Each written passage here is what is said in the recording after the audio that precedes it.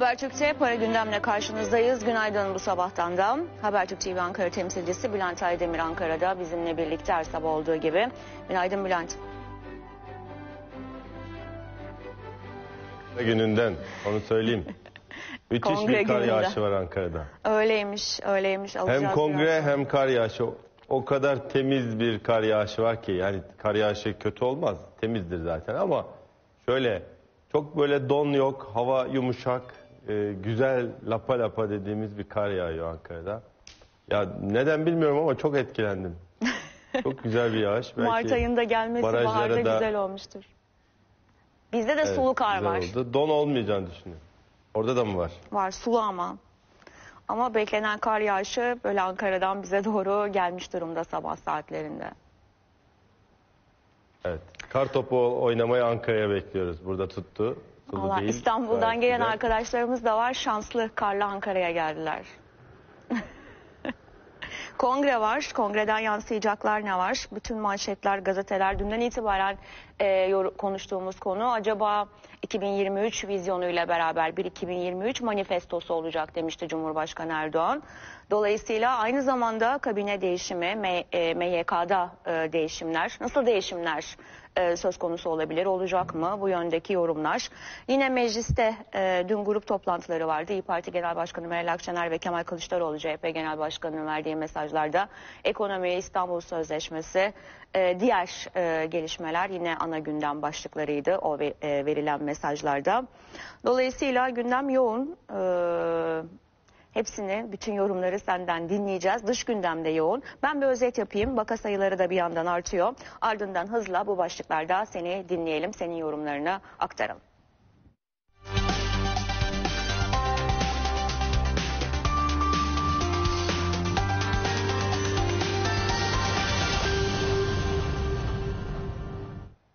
Önce Sağlık Bakanlığı'nın her gün açıkladığı turkuaz tablodan yansıyanlara bir bakalım. Koronavirüs salgınında vaka sayısı ve can kaybının da hızla arttığını söyleyelim. O tablodan yansıyanlara göre bir günde 138 kişi koronavirüs nedeniyle hayatını kaybetti.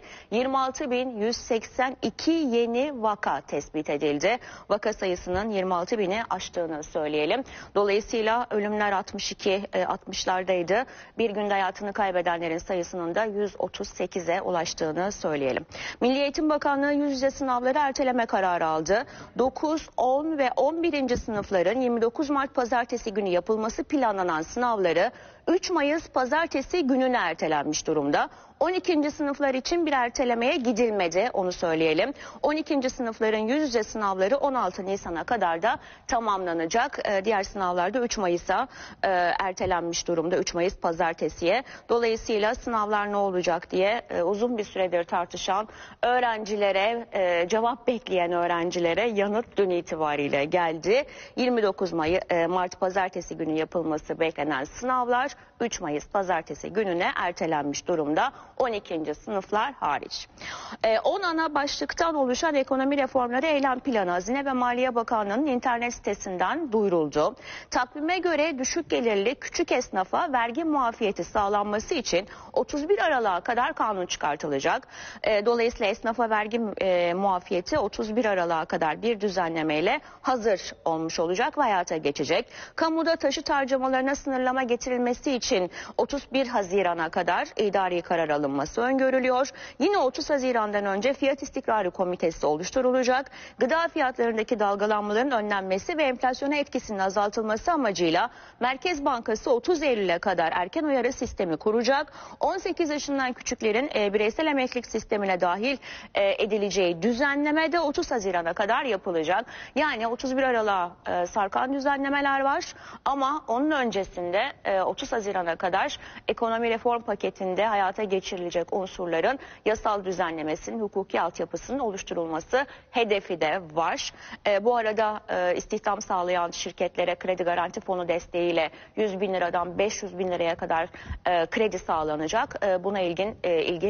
Buna ilişkin hukuki altyapıda yine bu çerçevede oluşturulacak. Sigortadan istihdamın desteklenmesine ve daha birçok konuya kadar esnafa gelir vergisi muafiyetine kadar düzenlenecek. Düzenlemeler hangi takvimde yapılacak? Dün Hazine ve Maliye Bakanlığı açıkladı. HDP'li Ömer Faruk Gergerlioğlu milletvekilliğinin düşürülmesi işleminin iptali istemiyle Anayasa Mahkemesi'ne başvurdu. Gergerlioğlu'nun vekilliği 17 Mart'ta hakkındaki kesinleşmiş 2 yıl 6 aylık hapis cezası kararının Meclis Genel Kurulu'nda okunmasıyla düşmüştü, hatırlayacaksınız. Anayasa Mahkemesi'ne başvuru gerçekleşti. O arada da mecliste kalıyordu Gergerlioğlu. Meclisten çıkmıyordu. Protestoları vardı. Savcılık kararıyla gözaltı durumu da söz konusuydu. Ve bütün bu sürecin sonunda Anayasa Mahkemesi'ne başvurusu gerçekleşti. Anayasa Mahkemesi'nin Osman Kavala'nın bireysel başvurusunun reddine dair kararının gerekçesi de belli oldu. Gerekçeli kararda Kavala hakkında verilen tutuklama kararının ölçülü olduğu belirtildi. İsnat edilen casusluk suçu bakımından tutuklama dışındaki tedbirlerin yetersiz kalabileceği ifade edildi. Gezi Parkı davasında beraat eden Kavala cezaevinden çıkmadan 15 Temmuz darbe girişimi soruşturması kapsamında biliyorsunuz yeniden tutuklanmıştı. Anayasa Mahkemesi bireysel başvuruyu reddetti, gerekçeyi de açıkladı aktardığım gibi. Birleşmiş Milletler İnsan Hakları Komiserliği Türkiye'ye İstanbul Sözleşmesi'nden çekilme kararını geri alma çağrısında bulundu. Birleşmiş Milletler İnsan Hakları Sözcüsü Türkiye'de son zamanlarda muhalif isimlerin terörle bağlantılı iddiasıyla tutuklandığı da öne sürüldü. Endişeliyiz denildi. Dolayısıyla İstanbul Sözleşmesi'nden çıkılmasına arka arkaya tepki gelmişti. Son tepki ve çağrı da Birleşmiş Milletler İnsan Hakları Komiserliği'nden yapıldı. Yine tutuklamalara dair de endişeliyiz açıklaması geldi. Gazeteci Levent Gültekin'e yapılan saldırıyla ilgili gözaltına alınan 3 şüpheliden ikisi tutuklandı. Gültekin 8 Mart'ta katılacağı televizyon programına giderken Bakırköy'de bir grubun, hatırlayacaksınız, saldırısına uğramıştı. Görüntüler böyle yansımıştı. Soruşturma devam ederken 3 şüpheliden ikisinin tutuklandığı haberi geldi. CHP lideri Kemal Kılıçdaroğlu Merkez Bankası Başkanı'nın görevden alınmasını eleştirdi. Cumhurbaşkanı Erdoğan'ın ekonomi politikalarına da tepki gösterdi. Alanım ekonomi diyordu. Ekonominin geldiği yer malum. Allah yüzümüze bakmış. İyi ki doktor değil, memlekette yaşayacak kişi kalmazdı dedi Kemal Kılıçdaroğlu. Kılıçdaroğlu Ağbal'ın görevden alınması üzerinden 128 milyar dolar rezerv kayıp iddiasını da yeniden gündeme getirdi. Görevden alınan başkan 128 milyar doları kime peşkeş çektiniz diye sormuş, görevden alınmış ifadesini kullandı. Cuma günü 7 lira 21 kuruş olan doların hafta sonu 8 liranın üzerine çıktığını hatırlatan Kemal Kılıçdaroğlu, Cuma günü 450 milyon dolar satıldı. Kime satıldı açıklayın dedi. Kılıçdaroğlu Cumhurbaşkanı Erdoğan'ın Türkiye'yi İstanbul Sözleşmesi'nden çekmesine de tepki gösterdi. Kime sordun, neyine karşısın diye de sorularını bir ardı ardına sıraladı. İyi Parti Genel Başkanı Meral Akşener İstanbul Sözleşmesi'nin feshi için hak gaspı dedi. Niye imzaladın, şimdi niye vazgeçiyorsun diye sordu. Türkiye'yi İstanbul Sözleşmesi'nden çekme kararının siyasette yeni ittifak arayışları ile ilgili olduğunu da öne sürdü. Naci Ağbal'ın Merkez Bankası Başkanlığı görevinden alınması da gündemindeydi Akşener'in. Her gidende bir huzur. Sizi nasıl bir ateşe atıyorlar ki görevden alınınca bu kadar rahatlıyorsunuz, üstüne bir de şükranlarınızı sunuyorsunuz ifadesini kullandı. Akşener Ayasofya Camii İmamı Mehmet Boynukılı'nın faizle ilgili açıklamalarına da tepki gösterdi. Çiçeği burnunda Merkez Bankası Başkanı'nı uyarmak istiyorum. Görünen o ki şimdiden o koltuğa yeni talipler var. Sayın Başkan siz olun, o koltuğa çok alışmayın dedi Meral Akşener. İçişleri Bakanı Süleyman Soylu Türkiye'nin İstanbul Sözleşmesi'nden çıkmasını, biz egemen ülkeyiz, istediğimiz uluslararası sözleşmenin altına imza atar, istediğimizden de çıkarız diye değerlendirdi. Soylu her şeyi siyasal istismar haline getirmeye çalışıyorlar ifadesini de kullandı. Vakıflar Genel Müdürü Burhan Ersoy Gezi Parkı'nın mülkiyet devriyle ilgili konuştu. İstanbul Büyükşehir Belediye Başkanı Ekrem İmamoğlu'nun parkın devredildiği Sultan Beyazıt Han Veli Hazretleri Vakfı'nın var olmadığı yönündeki açıklamasına cevap verdi. Yöneticisi hayatta değil ama varisi genel müdürlüğümüz dedi. Gezi Parkı'nın bu vakfın mülkiyetinde olduğunun da Osmanlı kayıtlarında yer aldığını aktardı. Dolayısıyla bu kayıtlar zaten Gezi Parkı'nın vakıfta olduğunu belirtiyor. Vakıf var, mülkiyeti de bizde diyor açıklamada Vakıflar Genel Müdürü Burhan Ersoy. Cumhurbaşkanı Erdoğan, Almanya Başbakanı Merkel ve İtalya Başbakanı Draghi ile görüştü. Mario Draghi ile görüştü. Merkel'le yaptığı video konferans görüşmesinde Türkiye'nin Ege'de ve Doğu Akdeniz'de işbirliğinden yana olduğunu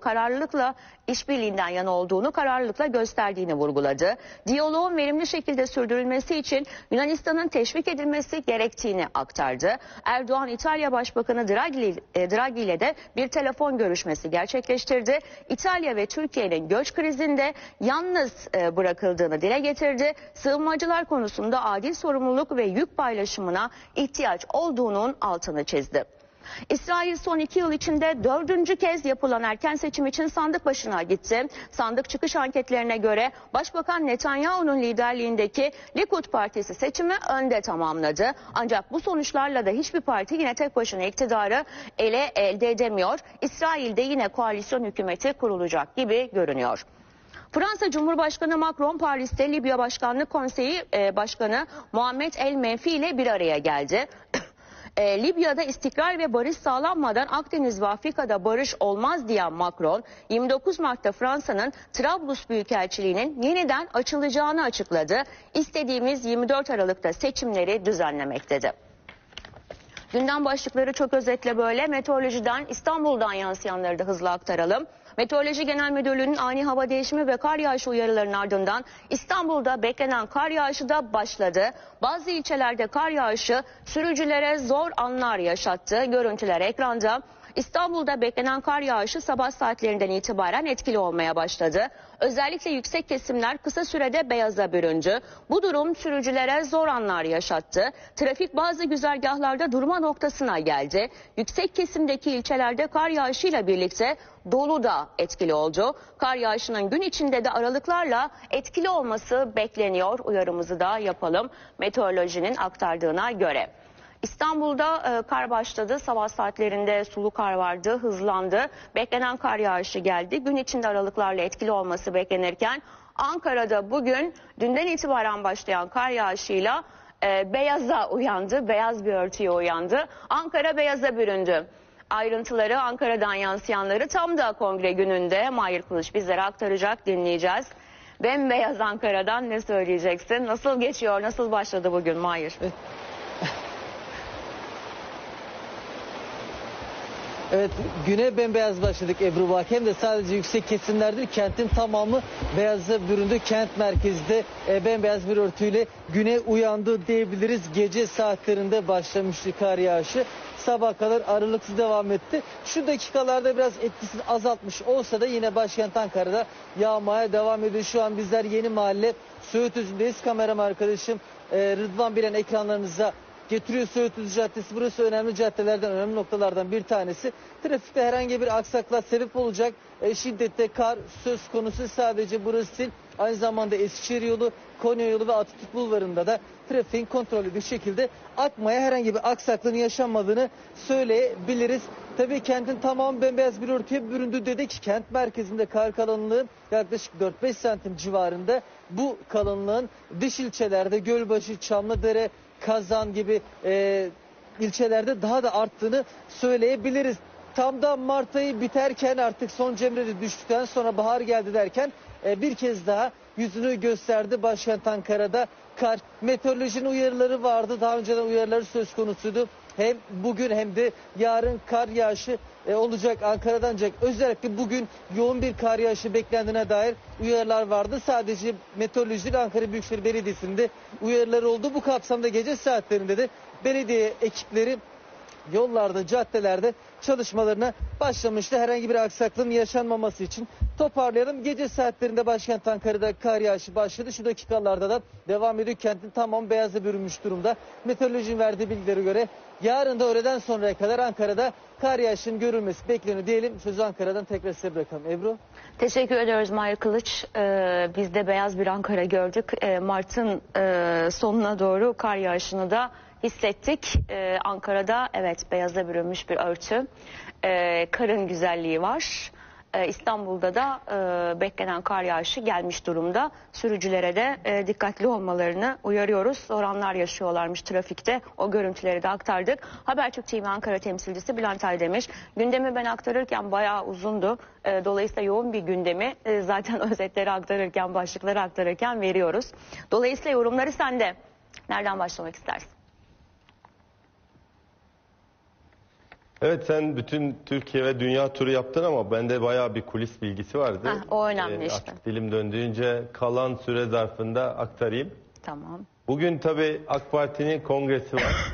7. olan büyük kongre. Ciddi bir hazırlık yaptı AK Parti buna. Aynı zamanda eş zamanlı olarak parti yönetimi ve parti yönetiminin ardından hemen akabinde kabine değişikliği olacak. Şimdi vatandaşlarımız, halkımız da merak ediyor. Türkiye'yi yöneten, Türkiye'nin son 18 yılına, 20 yılına damga vurmuş bir partiden söz ediyoruz. 19 yılına AK Parti ve onun atacağı adımlar, vitrini, vizyonu, söyleyecekleri önemlidir diye düşünüyorum. Herkes için önemli çünkü Türkiye'yi yöneten parti ve yeni yönetim ne olacak? Bunlar çok merak ediliyor. Büyük Kongre'de tabii büyük oranda parti teşkilatında, yönetimde, MYK'da, MKYK'da değişiklik bekliyoruz. 75 Bu bugün mü açıklanacak, bu hafta mı diye bir bilginiz var mı? Tabii. Bugün açıklanacak. Bugün MKYK belli olacak, ardından MYK tabii. Bir askı süresi var. Onun Yüksek Seçim Kurulu açısından. Bir de kabine, hani onu sor. Ve hemen akabinde kabine. Tamam. O da bugün. Değişiklik yapılacak. O da hazır aslında. Tabii Cumhurbaşkanı Erdoğan'ın kafasında, kalbinde, aklında bununla ilgili bazı tüyolar, bilgiler var. Hani biz geçmişteki gibi toto oynamıyoruz ama dediğim gibi yenilik ve vizyon. Yeni vizyon ne olacak? Bunlar belirlenecek. AK Parti'nin kongresindeki ana motto, slogan, ondan bahsedeyim. Türkiye için güven ve istikrar olacak. Hedef 2023 seçimleri, sonra 2053 ve sonra 2071.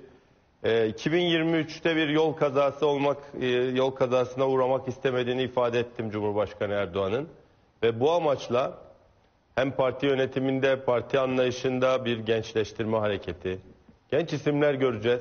Özellikle medya konusunda, medya derken hem Türkiye'deki AK Parti'nin bir şekilde angaje olan medya grupları destekleyen, hem de bu desteğin niteliğiyle ilgili adımlar olabileceğini düşünüyorum ben. Yani bugüne kadarki medya düzeninden çok memnun olunmadığına ilişkin bir kanaat var.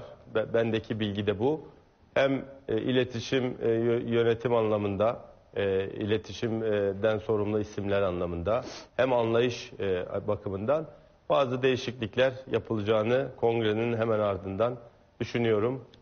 Bununla ilgili bilgiler var.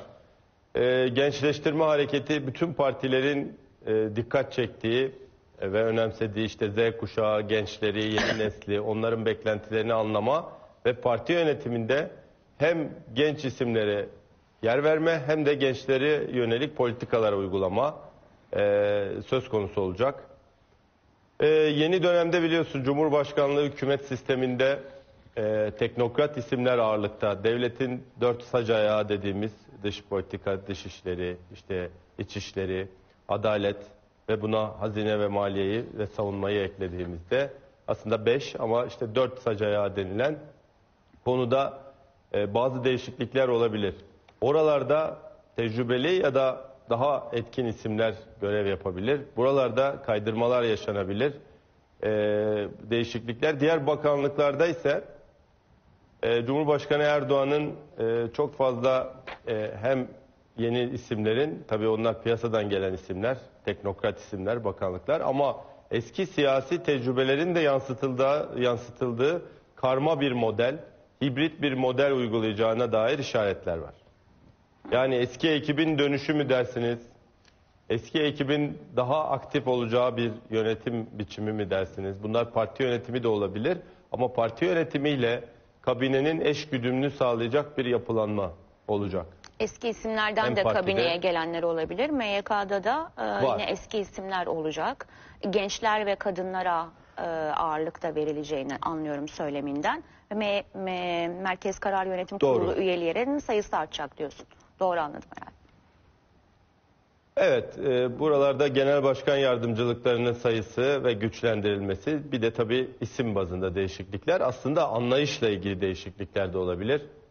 Daha etkili, proaktif, vatandaştan geri dönüş alan, iletişimde feedback'in olduğu, yani çok farklı bir model düşünülüyor. Uygulanır mı bilemiyorum. Ben sadece anlatıcıyım burada. Anladım. Burada herhangi bir taraf tutarak bunu söylemiyorum ama dediğim gibi Türkiye'de yöneten partiden söz ediyoruz. İddialı bir partiden söz ediyoruz. Başarısı, başarısızlığı hem kendisini hem de Türkiye'deki yönetim anlayışını etkileyeceği için önemli bu konu. Tabii dediğim gibi eski isimler derken AK Parti'de bir süredir zaten milli görüş dediğimiz, bu hatırlatmayı da yapmam lazım. Cumhurbaşkanı Erdoğan iktidara geldiği yıllarda, gelmeden aslında şöyle bir ifadesi olmuştu. Milli görüş gömleğini çıkardık. O zaman yenilikçiler hareketi olarak başlamıştı AK Parti. Ama zaman içinde işte bu FETÖ meselesi, diğer konular, yönetime ortak olmaya çalışan vesayet anlayışları AK Parti'yi biraz kendi kaynak kodlarına doğru çevirdi. Yani milli görüşün belki bir kopyası değil. Sonuçta iktidarda olan parti dönüştü, değişti, gelişti. Ama milli görüşe dönelik o değerlere yaslanma gibi bir yaklaşım görüyorum, seziyorum. Bunun uygulamada da etkisini görüyoruz. Belki bir milli görüş kaynaklı daha fazla etkili olacak isimler olabilir. Parti yönetiminde etkili pozisyonlarda olabilir. Hala var zaten parti içinde. Önümüzdeki süreçte diğer teşkilatta da bunun etkisini göreceğiz. Zaten il başkanlıklarında, İstanbul'da, işte farklı illerde biliyorsun değişimler oldu ve milli görüş kökenli isimler getirildi oralara. Bunun biz parti yönetiminde de ve kabinede de etkisini göreceğiz Ebru. Şaşırabilir, AK Parti'yi takip edenler, seçmenler şaşırabilir. Çünkü daha önce siyaset yapmış AK Parti'de bir şekilde geri plana çekilmiş bazı isimlerin geri döndüğünü görebiliriz. Bunun yanı sıra halkta karşılığı olan, yani teknokrat isimlerin yoktur anlamında söylemiyorum ama teknokrat bakanlar işlerini yapıyorlar, işlerine odaklılar. Ama bunun, siyaset böyle bir iş. Siyasetin halkla etkileşim boyutu çok önemli. Siyasi taban çok önemli. Hani bir sözüyle heyecan uyandıracak, halkı peşinden sürükleyecek, seçmen tabanında etkisi olan isimleri biz parti yönetiminde, hatta kabinede göreceğiz. Ben tarzım gereği isim söylemek istemiyorum. Yok, söyleme ama zaten, ben tarif de ettiğim kişileri, evet, tarif ettiğim kişileri zaten vatandaşımız anlamıştır, biliyorlardır. Sağda solda yazılıp çiziliyor. Anlayışı ortaya koymaya çalışıyorum. Bu hafta bu iş bitecek. Yani bu hafta biz kabineyi, bu hafta tamamlanmadan kabineyi de göreceğiz. AK Parti'nin yeni yönetimini de göreceğiz. Sonra yorumlar yapmaya başlayacağız. Bu aşı tutar mı? Bu aşı tuttu mu? Tutacak mı? Çünkü biraz da hani tesadüf oldu. Aşılama da söz konusu Covid ile ilgili. Partide de aslında bir aşı yapılıyor AK Parti'de. Bir yenilenme aşısı. Bakalım ne olacak yenilenme aşısı. Dediğim gibi kritik bakanlıklarda değişiklikler olabilir. Cumhurbaşkanı yardımcılıkları bu geçmişte gündeme gelmişti ama Cumhurbaşkanı Erdoğan buna pek sıcak bakmamıştı. Daha çok parlamenter sistemdeki başbakan müsteşar ilişkisi babında bir yönetim oluşturmuştu. Cumhurbaşkanı yardımcısı çok önemli bir bürokrattı. Bürokratik gelenekten gelen bir isim. Cumhurbaşkanı yardımcısı Fuat Oktay tek yardımcı olarak görev yapıyordu. Şimdi belki oraya bir Cumhurbaşkanı yardımcısı, belki birden fazla olabilir.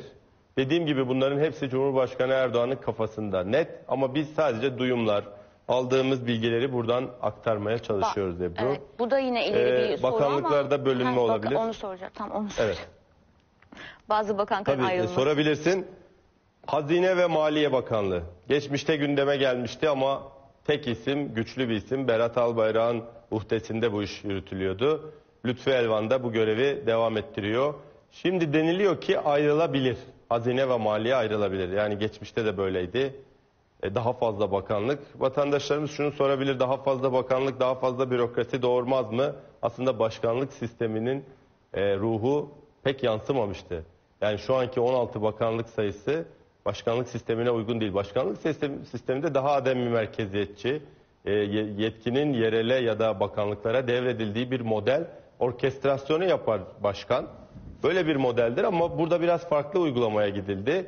Sayı artabilir, kültür ve turizm bölünebilir. Aile çalışma aile ve sosyal politikalar bölünebilir.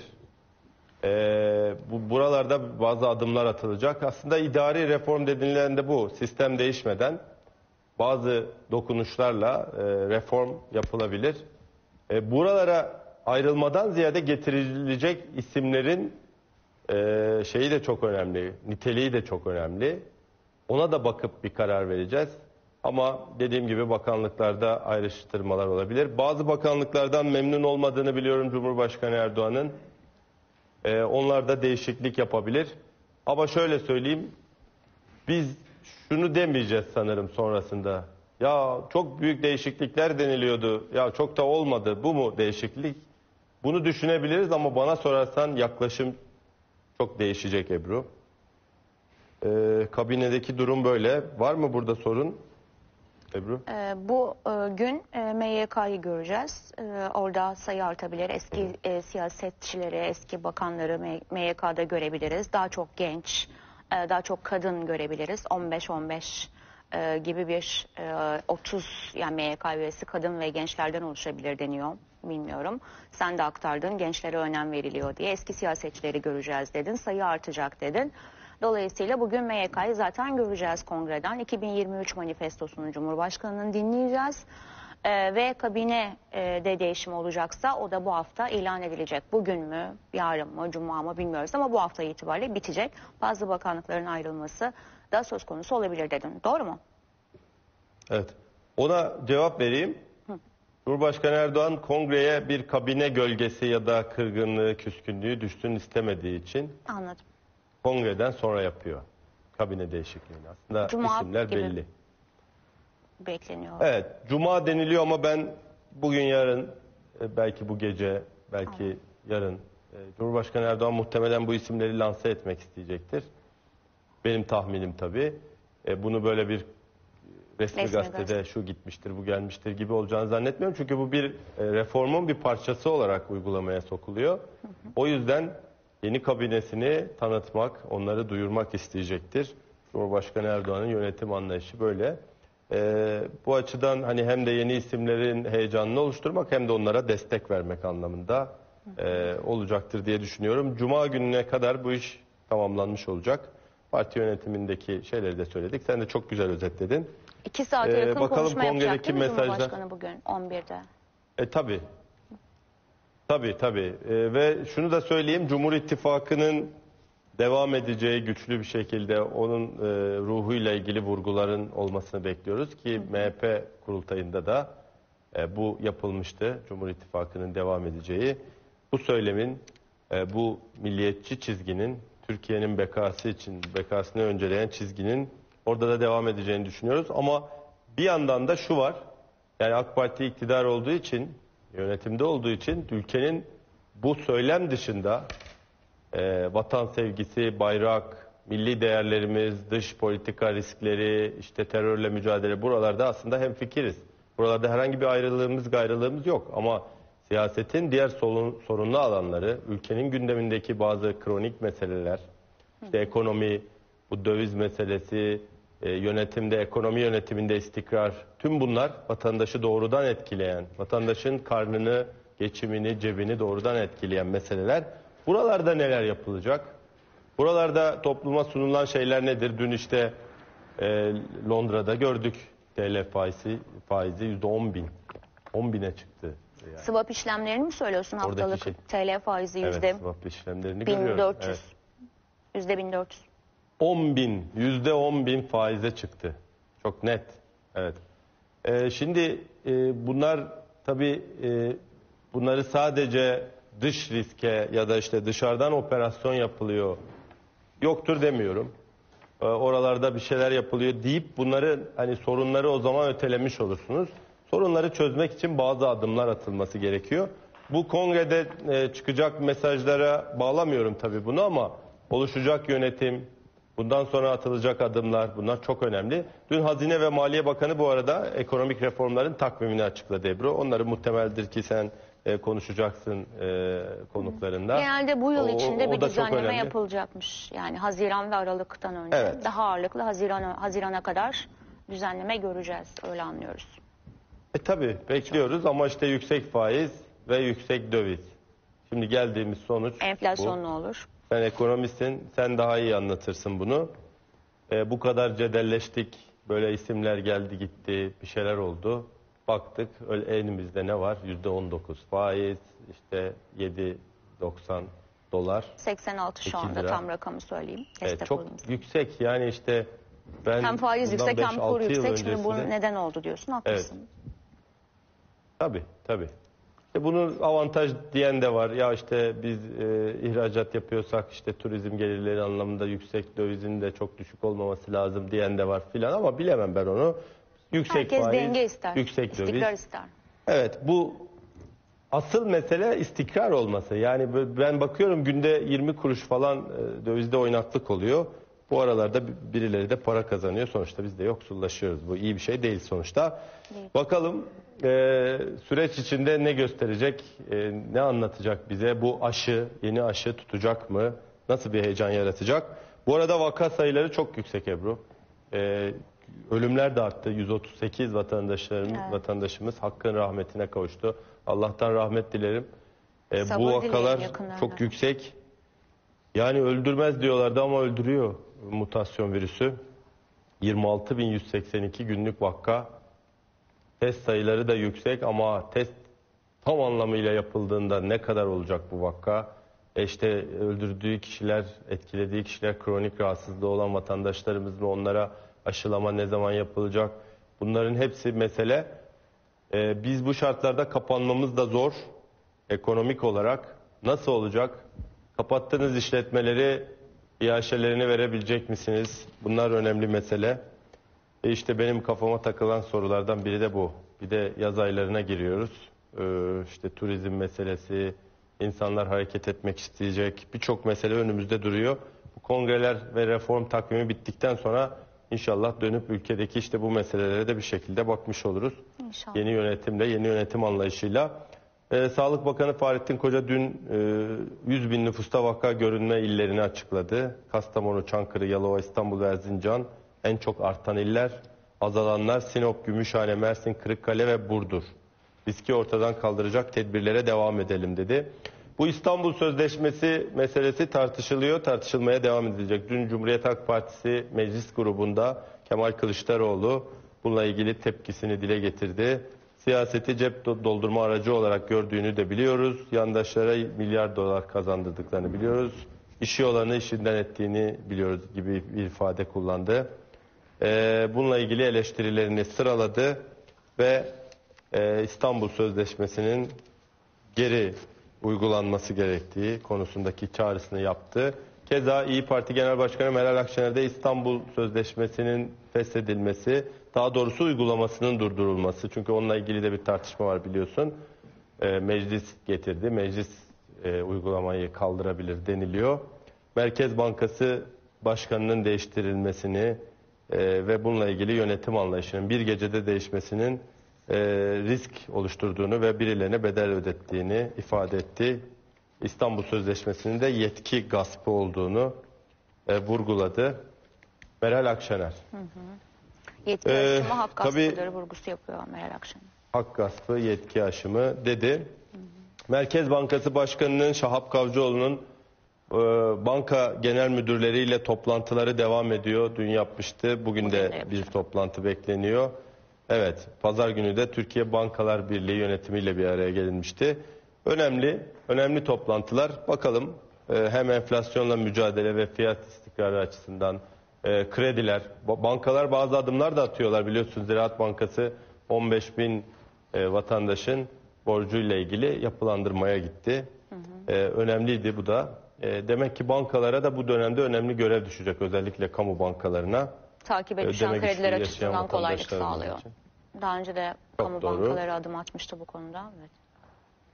Şirketlere yapıldıysa geçmişte vatandaşlara da yapılsın, yani vatandaşın günahı ne, değil mi? Doğru, zor bir dönem. Şirketler böyle sorunlu, onlar da yaşatıldı. O zaman vatandaşı da yaşatalım. Vatandaş da böyle isyan etmesin. Sıkıntı olmasın. Onlara da güzellik yapmak lazım ya. Zaten faiz bu kadar vatandaş yüksekken daha çok hak ediyor. Ekonomiyi, şirketleri, kişileri nasıl destekleyeceksiniz? Ona bir formül bulmak lazım. Tabii. Kesinlikle. Dış politikada önemli adımlar var. Önemli gelişmeler var Ebru. Cumhurbaşkanlığı Sözcüsü İbrahim Kalın Sullivan'la, Amerikan Ulusal Güvenlik Danışmanı Sullivan'la görüştü. İşte S-400, F-35 meselesi, Jack Sullivan, bu konular gündeme geldi. Yapıcı bir angajmanla çözüme kavuşturulması, ortak çaba sarf edilmesinin önemine dikkat çekildi. PKK, YPG ile mücadele, DAEŞ, FETÖ ile mücadele, Libya, Suriye. Çok çok önemli bir görüşme. Çünkü Amerikan yönetiminin Türkiye'ye karşı şaşı bakışı devam ediyor. Hala telefon bekliyoruz Biden'dan. Gelmedi bu telefon. Bu arada Blinken Dışişleri, ben de ona gelecektim. Tamam. Türkiye uzun bir geçmişimiz olan ve müttefikimiz bir ülke. NATO'ya bağlılığının sürmesi hepimizin yararına dedi. Değerli müttefik vurgusuyla bizim hiç şüphemiz yok ama diyor. Evet, NATO bize nasıl bakıyor? Ben onu da hani anlatmaya çalışıyorum. İşte Yunanistan'la Amerika'nın işbirliği, NATO'nun yeni görevi, burada Türkiye ne misyon üstlenecek? Irak'ın kuzeyine geliyor, 4-5 bin askerle yerleşiyor. Burada amaç Rusya'yı çevrelemekse Türkiye'nin Rusya'yla da iyi ilişkileri var. Bu nasıl olacak? NATO için sorun olmayacağı ifade edildi S-400'ün. Bizim için hiç sorun değil. S-400 bizim için önemli bir araç, önemli bir savunma sistemi.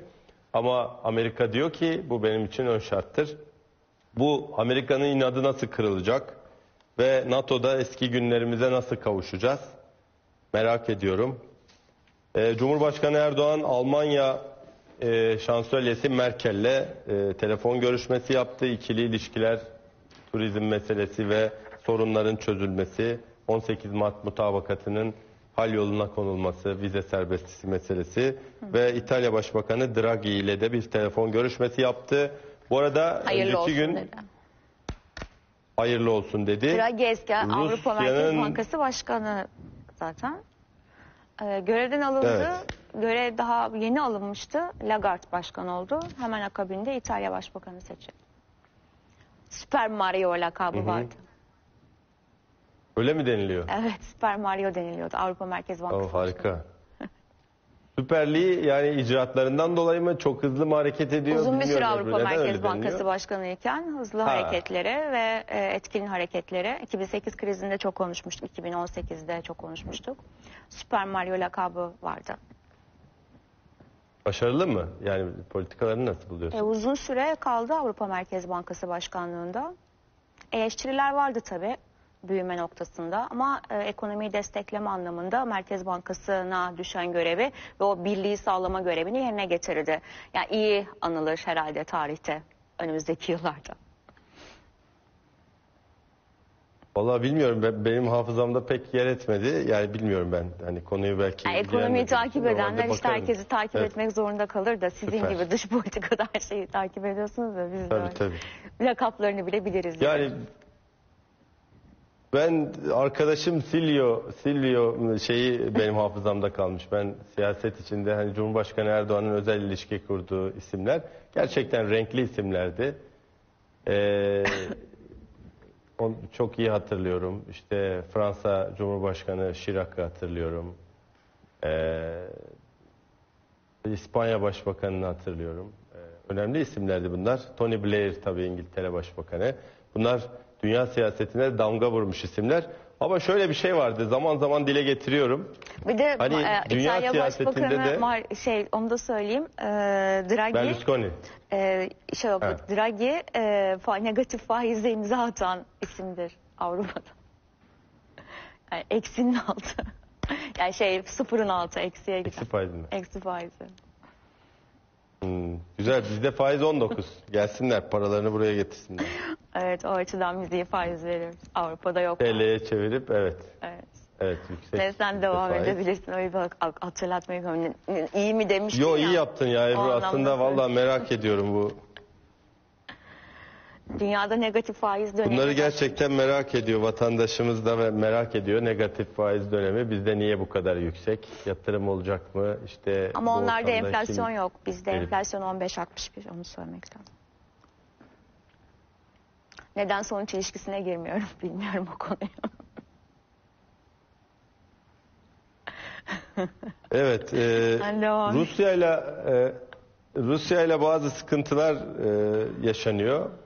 Türkiye biliyorsun bu İdlib'de yaşanan çatışmaları, PKK'nın Barış Pınarı bölgesine saldırısı olmuştu.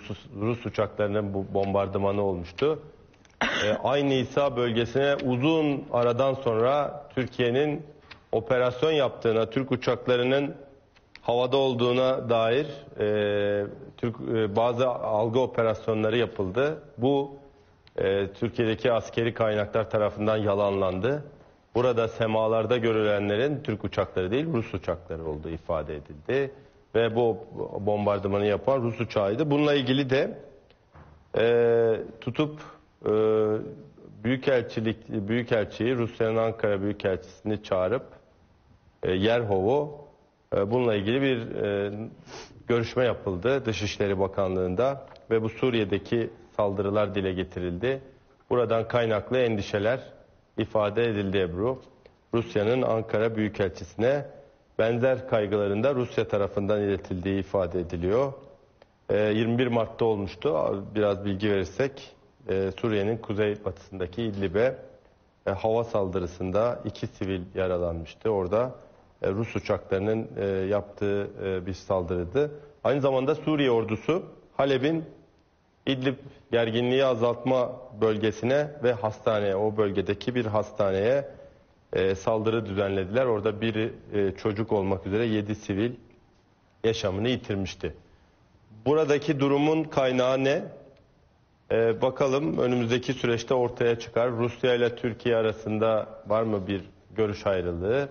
Ama Sence? İdlib'deki 38. Yani Rusya sanırım biraz Türkiye'nin bu Amerika'nın pozisyonunda daha aktif rol almasını istiyor Türkiye'nin. Evet, Türkiye'nin Rusya ile önemli işbirlikleri var, askeri işbirliği var. Amerika-Rusya gerginliği çok arttı. enerji Orada daha konusunda. fazla destek bekliyor gibi mi Evet. algılayayım? Anladım. Peki. Şimdi şöyle, bu çok net. Amerika orada belli bölgelerde YPG ile çalışıyor. Orada uzun süredir uykuya yatmış durumdalar. Görmüyoruz. Güney'e gittiler ama kaybolmadılar, yok olmadılar. Bir garnizon terör devleti kurma stratejisi vardı Amerika'nın. Bundan vazgeçmiş değil. Bunun üzerine Amerika geldi, bölgede devletler arası anlaşmalar yaptı. Yunanistan'la, işte Suudi Arabistan'la zaten anlaşmaları var. Birleşik Arap Emirlikleri, Mısır. Bunların aktivasyonu çok yüksek. Sürekli tatbikat yapılıyor ve Suudi Arabistan F-15 uçaklarına tuttu, Girit'e gönderdi. Burada bir hazırlık var. Bu Türkiye'ye karşı bir hazırlık değil ama Rusya'ya karşı bir hazırlık da olsa Rusya'nın Türkiye ile ilişkileri var. Rusya Suriye'de, Akdeniz'de inmek istiyor. Libya'da beklentileri var. Yani bu çerçeveyi hepsini birlikte okuduğumuzda Suriye'de de çözüme şu anda çok uzağız. Tek parça bir Suriye mi yoksa bölünmüş bir Suriye mi? Amerika bölünmüş bir Suriye'yi istiyor. Türkiye ve Rusya'nın çıkarları burada birbirine daha yakın. Ama hem NATO müttefiklik ilişkisi hem Amerika ile Türkiye arasındaki ilişkiler, Türkiye'nin bu konudaki beklentileri, bunun altını çizmek istiyorum. Hem ekonomik olarak hem stratejik ilişkiler açısından Türkiye'nin beklentileri var. Ama Biden Türkiye'den ne isteyecek? Biden'ın talepleri ne? Yeni Amerikan yönetiminin talepleri ne? YPG'ye gelin rıza gösterin mi diyecek, geçmişte dedi. Türkiye ile YPG'yi yan yana getirme girişimleri oldu Amerika Birleşik Devletleri'nin. Türkiye'nin bunu kabul etmesi mümkün değil. Bunu birileri kabul etse dahi Türk halkına bunu kabul ettirmek mümkün değil. Hani bunu nasıl ambalajlarsanız ambalajlayın, bunu kabul etmeyecek Türk halkı. Burada bazı beklentisi olanlar varsa başka yollara, başka yerlere bakmasını tavsiye ederim ben. Evet. Başka alanlara yönelmesini tavsiye ederim. Türkiye Amerika'nın bu talebini karşılayamaz. Böyle bir şey yok Ebru. O yüzden Rusya anladığım kadarıyla biraz daha aktif olmasını bekliyor. Geçmişte bir Adana mutabakatı önerisi vardı. Cumhurbaşkanı Erdoğan da bunun düşünülebileceğini ifade etmişti. Rejimle işte temas sağlayarak terörle mücadele edilmesi, oradan PKK'nın kovulması, uzaklaştırılması ya da tasfiye edilmesi konusunda. Bu da ilerlemedi.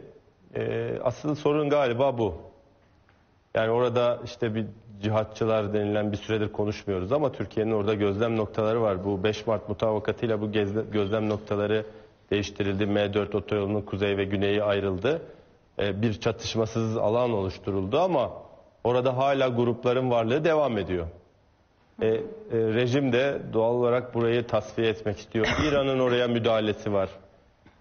Tüm bunlara baktığımızda bu sorunu çözmek için bir orta yol bulunması, ülkelerin belki bir masaya oturup çözüm bulmaları gerekiyor. İşte anayasa yapım süreci Suriye'de devam ediyor. Burada bir ilerleme yok.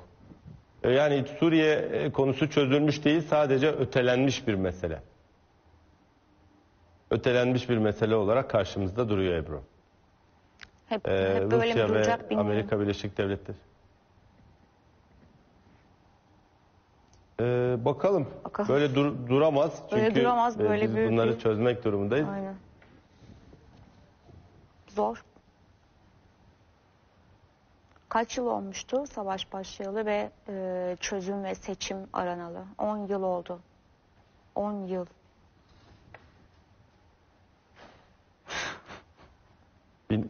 Binlerce sivil öldü. Hayatını kaybetti. Kaybetti. İnsanlar yurtlarından Çok oldu. acılar yaşandı. Çok acılar Tabii, yaşandı. çok bedeller ödedik. Bu konuda en çok bedel ödeyen ülkelerin başında da Türkiye geliyor. Öyle. Hem oradaki terör örgütleri, IŞİD, yani ülkeler burada ikiyüzlü davranıyorlar. Özellikle çok uluslu güçler, uluslararası güçler, Amerika gibi ülkeler sınır ötesine gelip bu bölgede kendi çıkarları ve emelleri doğrultusunda bir dizayn yapmaya çalışıyorlar. Şimdi NATO baktığınızda NATO'nun görev tanımı neydi? Soğuk Savaş döneminde işte Kuzey Atlantik Paktı, Sovyetler Birliği'ne karşı kurulmuş bir teşkilat. Şimdi NATO'ya yeni bir tehdit tanımı vermek gerekiyor. 2030 vizyonunda NATO'nun daha aktif olacağı ifade ediliyor. Peki tehdit kim? Ya da kime göre tehdit? Hani burada ülkeler kendi kaderlerini yazmak istiyorlar ama sürekli müdahaleyle karşı karşıyalar. Burada yeraltı kaynakları var, zenginlikler var ama kendi halklarına bunu iletemiyorlar, aktaramıyorlar, paylaştıramıyorlar. Tabii buradaki yönetimlerin de burada suçu çok büyük. Onlar da daha çok halklarına bunu pay etmek yerine belli başlı olanlar dışında kendi ailelerinin ve nesillerinin geleceği için, kendi soylarının, hanedanlıklarının geleceği için kullanıyorlar. Bölge ülkeleri, Arap ülkelerini kastederek söylüyorum. Aslında bıraksanız bu bölgeyi, yani komşumuzla bile ticaret yapamıyoruz. Suriye krizi nedeniyle Türkiye 10 milyar dolarlık yıllık, o ilk zamanları için söylüyorum, Suriye ile normal ilişkileri olduğu dönemi söylüyorum. Bunu alamadığı gibi 4 milyon mültecinin yükünü benimsedi. Bir de istikrarsız bir coğrafya. Yani Suriye meselesi böyle kalamaz. Burada hani terör örgütleri bir yana, bu istikrarsız yönetim Türkiye için sürekli istikrarsızlık doğuracak. Çünkü müdahale ediliyor oraya. Çeşitli bahanelerle, çeşitli gerekçelerle. Dolayısıyla bu meseleyi çözmek en çok hani Türkiye'nin faydasına, oradaki yapının, tek parça yapının korunması çok önemli. Bir de asırları aşan emeller var oradaki federe bazı yapılar, Evet. özel bazı yapılar, devletçikler, garnizon devletçikler kurulması yönünde bir ideal de var. Türkiye'nin buna izin vermeyeceğinin altını kuvvetle çizmek isterim Ebru. Peki. Bu bir Batı planı, İngiliz planı, bu sac ayağı dedikleri, hani biliyorsun sen de, Türkiye buna izin vermeyecek. Peki, içeriden dışarıya bir ufuk turu, kulis haberlerini, Ankara'dan yansıyanları Habertürk TV Ankara temsilcisi Bülent Aydemir bizlere aktardı. Teşekkür ediyoruz. Yarın sabah buluşmak üzere diyoruz. Sanırım Kongre'de olacaksınız. Oradan zaten gün boyu yansıyanları Evet. da dinleyeceğiz. Kolay gelsin diyelim Beyaz Ankara'ya. Ankara'ya da selamlar olsun. Kolay gelsin, iyi bir gün olsun. Şimdi ekonomide hangi gelişmeler var? Haber TV Ankara temsilcisi Bülent Aydemir'i uğurlarken verileri de ben sizlere hızla bir aktarayım bu bölümü tamamlamadan önce. Zaten kongreden yansıyanlar, mesajlar, hazırlıklar, arkadaşlarımızın Ankara ekibinin, Habertürk ekibinin aktaracakları da yine bu yayın akışı içinde olacak. Ekonomiyi takip edenler de piyasalarda yine AK Parti 7. Büyük Olağan Kongresi'nden gelecek mesajları, yansıyacak açıklamaları Cumhurbaşkanı Erdoğan tarafından yine 2023 manifestosu olacak demişti. Bu kongreden verilecek mesajlar. Buradan gelecek sinyalleri takip edecek. Önce onu söyleyelim.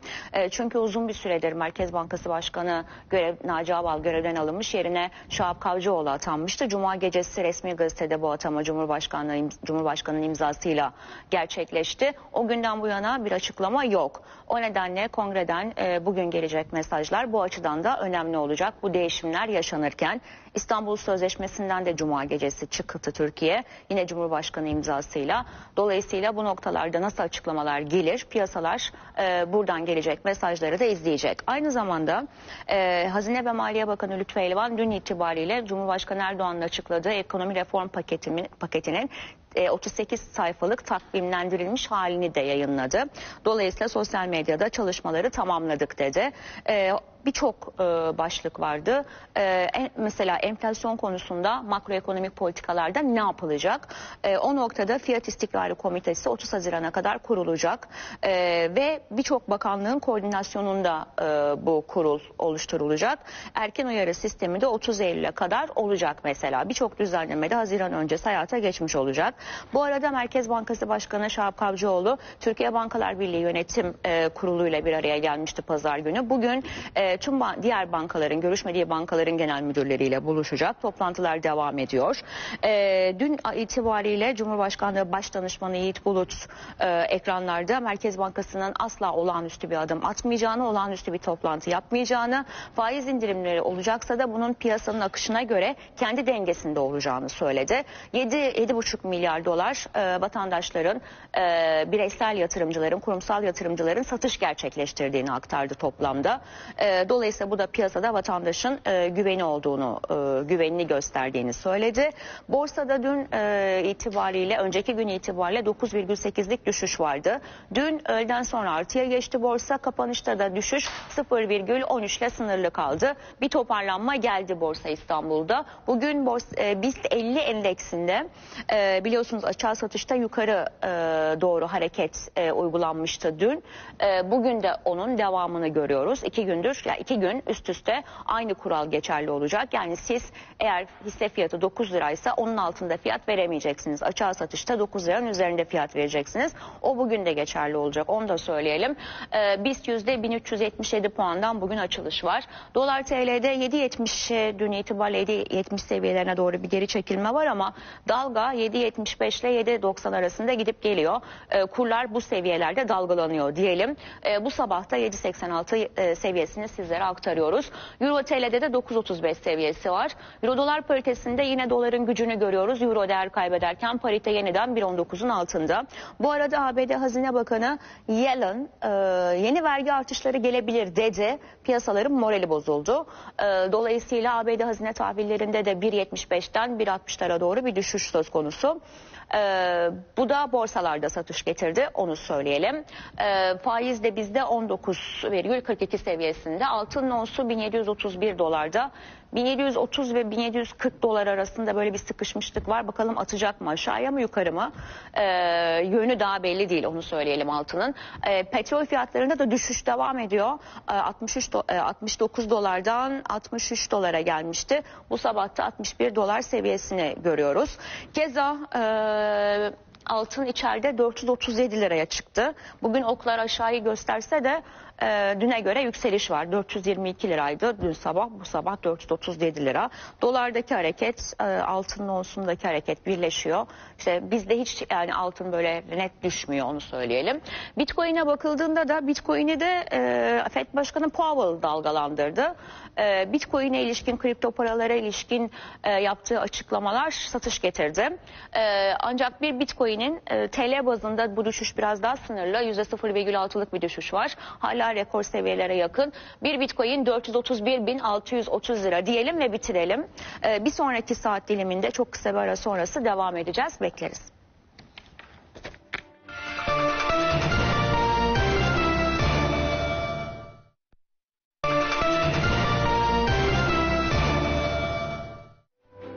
Yoğun bir gündem bugün. Dolayısıyla o gündemi sizlere aktaracağız, yansıyanları aktaracağız. AK Parti'nin 7. olan Büyük Kongresi için Ankara Spor Salonu hazır.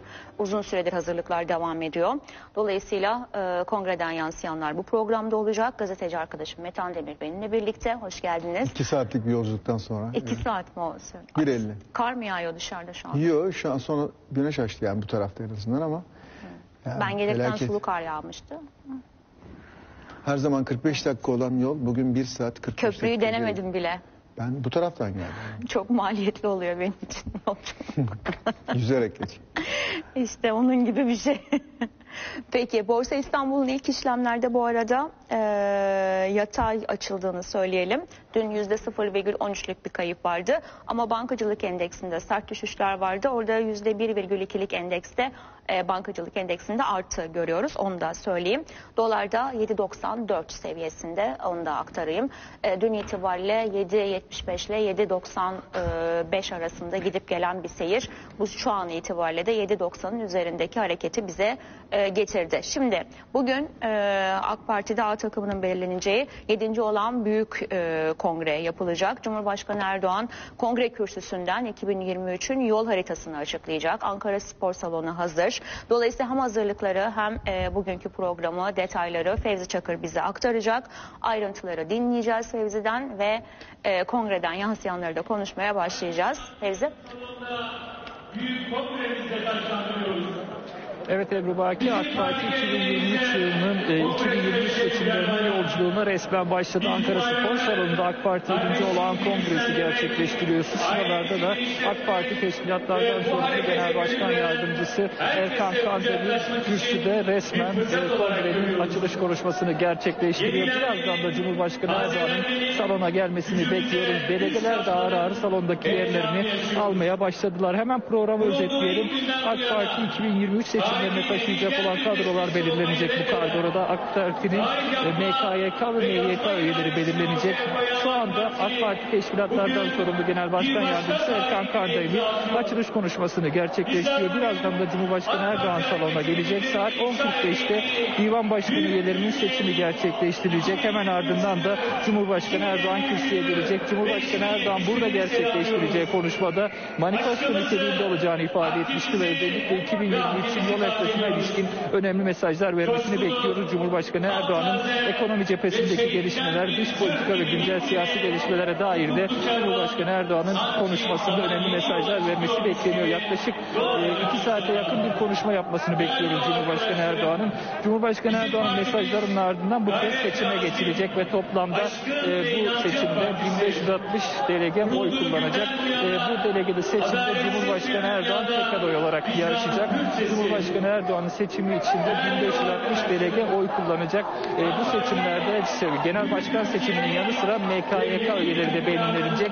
50 kişiden oluşuyordu MKYK üyeler, ancak bu sayının arttırılması bekleniyor. MKYK üyelerinin belirlenmesinin ardından bu kez adres Ankara Spor Salonu'ndan gözler aslında AK Parti Genel Merkezi'ne çevrilecek ve AK Parti Genel Merkezi'nde AK Parti'nin merkez kadrolarının, genel başkanlarının belirleneceği MKYK toplantısı yapılacak. Hem orada genel başkan yardımcıları belirlenecek hem de MYK'da kimlerin yer alacağı belli olmuş olacak. Bu toplantıda aynı gün saat 17'de, bugün saat 17'de gerçekleştirecek Ebru Baki.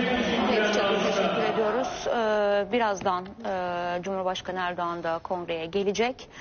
Dolayısıyla temsilci gönderecek. MHP, İYİ Parti, Büyük Birlik Partisi, diğer partilerden temsilci gelecek mi? Ve 2023 manifestosu olacak demişti. Çarşamba günü kongreden yapacağım açıklama Cumhurbaşkanı Erdoğan böyle ifade etmişti. Hem MYK hem MKYK da değil. değişimi olacak. MKYK'da Merkez Karar Yönetim Kurulu'nda üye sayısının 50'den 75'e çıkartılması, genç ve kadınlara ağırlık verilmesi, eski siyasetçilerin de Merkez Karar Yönetim Kurulu'nda görüleceği belirtiliyor ve kabine revizyonu. Ve piyasalarda tabii o günden bu yana Cumhurbaşkanı Erdoğan Cuma günden beri net açıklama yapmadı. Bir açıklaması yok. Bugün Kongre'den uzun bir konuşma ve mesaj verirken piyasaları da çok yakından takip edeceği açıklamalar ve gelişmeler olacak. Sen ne bekliyorsun? Siz demin Bülent'le konuşurken yolda dinledim. Aşıdan bahsettiniz. Yani bir aşılama da olacak AK Parti. Bir aşı gibi. Yani tabii değişen, gelişen şartlara göre her kurumun, her yapının ne olursa olsun kendini yeni şartlara adapte etmesi gibi bir durum söz konusu. Gelen kadroların eski kadrolarla birleşmesi, uyuşması söz konusu. Çünkü AK Parti'de eski yerleşmiş kadrolarla yeni gelenler arasında bazen uyumsuzluklar da olabiliyor. Partinin tarihinde daha önce karşılaşmadığı gruplaşmalar ve çekişmeler var bunun aralarında. Siyasette bu normal olmasına rağmen bu farklı bir boyuta doğru da gidiyor. Bunların üstesinden gelmek, işte küskünler, kırgınlarla yeni gelenler arasındaki dengeleri koruyabilmek çok farklı bir boyut sergileyecek. Şimdi bugün tabii ağırlıklı beklenti Sayın Cumhurbaşkanı'nın hem AK Parti'nin önümüzdeki dönemdeki yol haritası, reformların beraberinde partinin politikalarına getirdiği yansımalar artı ekonomiyle ilgili söyleyeceği sözler can kulağıyla dinlenecek. Aynen. Çünkü o günden bugüne değil mi, yani geçen Cuma akşamından bu yana Ebru, hiçbir açıklaması yok. Onun sözleri tabii çok belirleyici olduğu için çok kritik öneme sahip. Aynen. Piyasalarda iki tane nokta çok kritik. Evet. Bir güven, iki moral. Piyasalar değil mi, yani genel anlamda da söylüyorum, sosyolojik yapıda da. Sayın Cumhurbaşkanı'nın sözleri bu açıdan çok birleştirici ve toparlayıcı olması anlamında kritik. Çünkü moral, güven diyorum, bu işte Merkez Bankası Başkanı'nın değişimi merkezinde, özelinde başlayan ama daha sonrasında hani piyasalarda bir güvensizlik ne olur ne 20 biter ayda ne 4 biter. başkan, 4 4 ayda Naci Ağbal'ın görevden alınması, bu kadar hızlı değişimler. 3 ayda 4 başkan mı? 20 ayda 4 başkan. Pardon, ama 4 ayda yani görev süresi en kısa başkanlardan biri olarak kayda Son geçti kalan Naci 3 ay değil mi? Naci Bey ne kadar kaldı? 4,5 ay. 4,5 ay kaldı. Yani 4 süreler o kadar kısa ki bu beraberinde piyasada 1,5 yıl. Şimdi mesela hafta sonu bildiğim kadarıyla kamu bankalarında da bazı değişiklikler bekleniyor. Bilmiyorum. Genel kurullarda olabilir. O da Ankara'da çok sık konuşuluyor. Ama zaten ekonomi Hani reform ben ekonomi paketinde asıl alanım değil ama toplantılardan duyuyorum sağda solda kulislerde. ana görev dışında başka görevler olmayacak gibi ya da en az bir görev, en fazla bir görev olabilir gibi zaten ekonomi reform paketinde bir başlık vardı. Orada da değişimler, onu da getiriyor. Ama artık Ebru, şimdi bu başkanlık sistemi olduğu için Sayın Cumhurbaşkanı da aynı zamanda AK Parti'nin de genel başkan statüsünde olduğu için mesela haftalarda devam eden bir söylenti vardı. İşte genel başkanlığı başkasına bırakacak, böyle bir şey olmayacak. Yavaş yavaş oturuyor artık. Anladım. Yani. Ama şunu özellikle söyleyeyim. Şimdi bu son sadece cümle olsun, bir Ankara'da Kongre'den yansıyanları AK da Parti alacağım olarak çünkü. görmemek gerekiyor. AK Parti aynı zamanda başkanlık sistemi olduğu için Sayın Cumhurbaşkanı'nın dün Mahir Ünal'ın açıklamalar çerçevesinde ekiplerin de yenilenmesi ve değişmesi. Yani beraber çalıştığı ekiplerde bir revize edilip edilmemesi gibi durumlar da söz konusu. Sadece kabine değişikliği değil, genel bir ekip değişikliği olabilir. Peki. Habertürk TV Ankara Haber Müdürü Çimen Çetin, Ciner Medya Grubu Ankara temsilcisi Muharrem Sarıkaya Kongre'de bizi bekliyor. Tabii ki bugün tüm gözler verilecek mesajlarda, gerçekleşecek değişimde beklentilerle beraber Kongre'den yansıyanları dinleyeceğiz. Çimen Çetin. Ebru Baki geçtiğimiz dakikalarda teşkilatlardan sorumlu Genel Başkan Yardımcısı Erkan Kandemir kürsüye çıktı ve bir konuşma gerçekleştiriyor. O konuşmanın ardından da artık Kongre'nin resmi olarak başladığını söylemek mümkün olacak. Cumhurbaşkanı Erdoğan'ın buraya gelişi bekleniyor. Ankara'da yoğun bir trafik var. Ankara'da yoğun bir kar yağışı var. Ama buna rağmen son derece kalabalık bir kongre olduğunu söyleyelim. En azından takribi 2 saatlik bir yolculuktan sonra buraya geldik. Dolayısıyla bu kalabalığı da böyle tarif etmek mümkün olacak. Cumhurbaşkanı Erdoğan'ın önce dışarıda bir konuşma gerçekleştirmesi, ardından buraya gelmesi, salonu selamlamasını bekliyoruz. Sonrasında divan oluşturulacak. Divan Başkanı'nın Ali İhsan Yavuz olmasını bekliyoruz. Sonrasında da Cumhurbaşkanı Erdoğan konuşacak. 1,5 saatlik bir konuşma yapmasını bekliyoruz. O konuşmada aslında 2023 manifestosu demişti. Hem iç hem de dış siyasete ilişkin mesajlar vermesini bekliyoruz. Bu kongrede aynı zamanda bunun sonrasında 2023'ün yol haritası olacak ama diğer taraftan hem A takımı hem de kabinenin yenilenmesiyle 2023 kadrosu da belirlenmiş olacak. Biz de bugün burada beklenilenleri, bundan sonraki süreci Ciner Medya Grubu Ankara temsilcisi Muharrem Sarıkaya ile konuşacağız. Hoş geldiniz. Merhaba Çınar, iyi yayınlar. İyi yayınlar hepimize. Bugün zor bir gün. Ne gibi mesajlar gelecek merak ediyoruz. Salonu nasıl buldunuz? Önce oradan başlayalım. Çok kalabalık, dışarısı çok kalabalık. Öyle maske, mesafe diye bir şey yok. Yani tamamen onlar terk edilmiş. Hiç kimsede virüs yok. Hiç kimsede korona derdi yok. Öyle bir hal var. Umarım buradan çok kötü bir sonuç çıkmaz. Yani gelirken tanıklık ettiğim durum bu. Üst üste bir kalabalık var. Kapıların önü çok yığın da dolu. Biraz önce sen de söyledin, gelene kadar oldukça sıkışık bir trafiğin içerisinden geçip geldik. Sağ olsun trafik polisi arkadaşlarımıza, onlar memur beyler yardımcı oldular, destek verdiler. Onlar için ayrıca teşekkürlerimi iletiyorum buradan ama çok kalabalık etraf. Yani hem salonun etrafı kalabalık hem salonun içerisi kalabalık. Evet, insanlar maskelerini salonun içerisine takmışlar ama dışarıda aynı şekilde olduğunu söyleyemeyeceğim. Şimdi bugün Cumhurbaşkanı Erdoğan bu kongre için, bu kongreyi işaret ederek 2023'ün yol haritasını açıklayacağız. Adeta 2023 manifestosu olacak demişti. Bir taraftan 2023, 2053 ve 2071 vurgusu da var salonun farklı noktalarında. Nasıl mesajlar vermesi bekleniyor Cumhurbaşkanı Erdoğan'ın? Nasıl bir mesaj vereceğini bilmem mümkün değil tabii. Yani birçok arkadaşımız şunu diyecek diyor ama nereden bilerek diyor onu bilmiyorum. Yani onu baştan söyleyeyim ama ne olduğunu bugüne kadar aktarırsak geleceği de okumamız kolaylaşır. Şimdi Adalet ve Kalkınma Partisi süreçlerine bakarsak ilk başta iktidar inşası süreci vardı.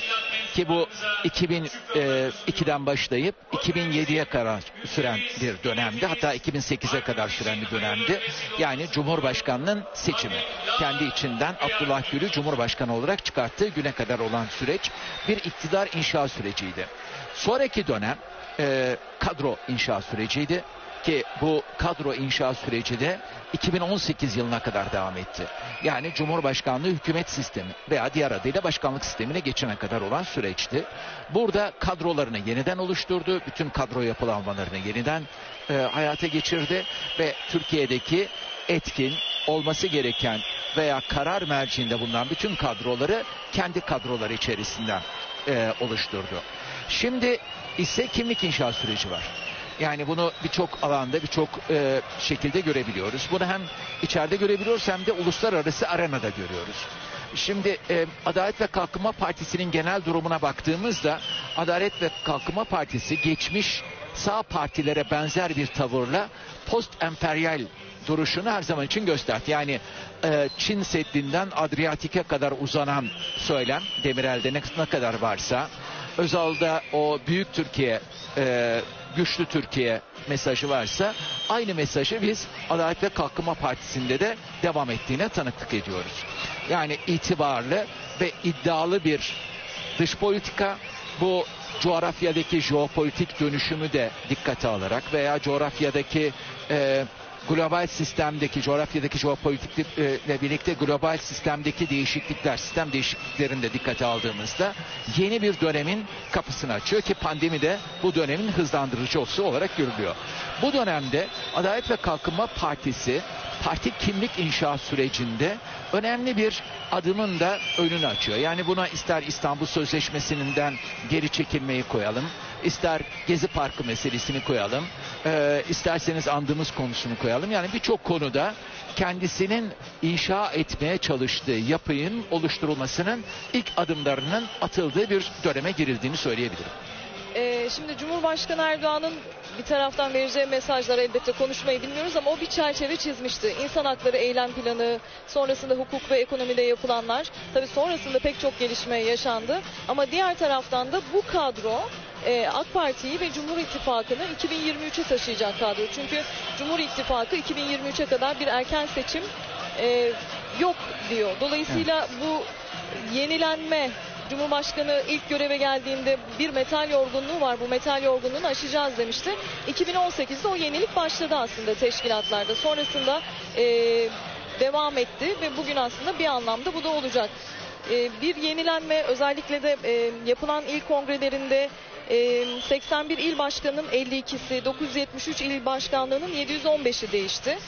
Bu MKYK'ya ve MYK'ya da yansır mı sizce? Muhakkak ki yansır. Yalnız bu değişim sürecinde Cumhurbaşkanı yeni bir inşa süreci de yarattı. Yani partinin kimliğini daha iyi bir şekilde ifade edip onun için cevval bir tutum sergileyecek kadroları getirme çabası.